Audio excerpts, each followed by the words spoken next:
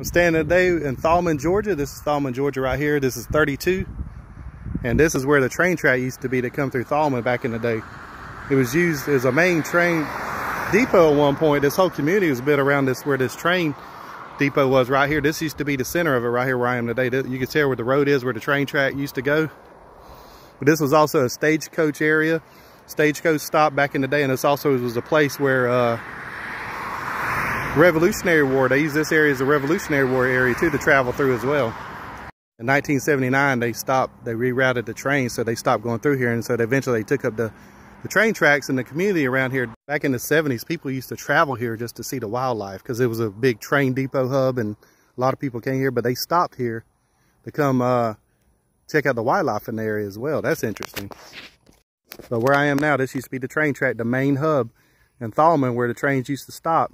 People used to come here to see vacation, just see wildlife. And there's where the train track used to go. You could tell how far it goes down there.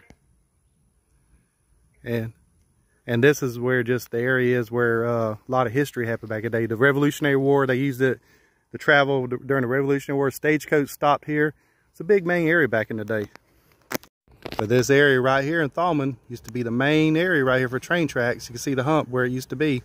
And the train tracks used to go through right here. Not certain, but that store, I'm sure, used to have something to do with the Thalman days, back when the train track was here, because the train tracks are right over here.